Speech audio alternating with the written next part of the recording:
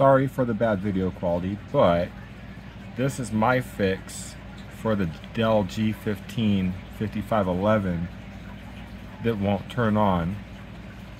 First, what you need to do is take the bottom cover off of the laptop, disconnect your power cable, and disconnect your battery. Hold the power button down for 15 seconds, plug the battery back in. If the laptop boots, you need to go into your BIOS setup. Let me get there really quick. I found out that if I go to the power setting and then scroll down to the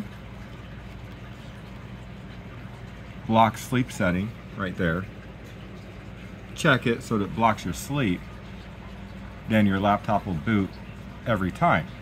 If I have that checked to where my laptop could actually sleep, then after I close my lid for say 10 minutes or so, open the lid back up, blank screen, no lights on the keyboard, then I have to flip it back over and pull the battery again.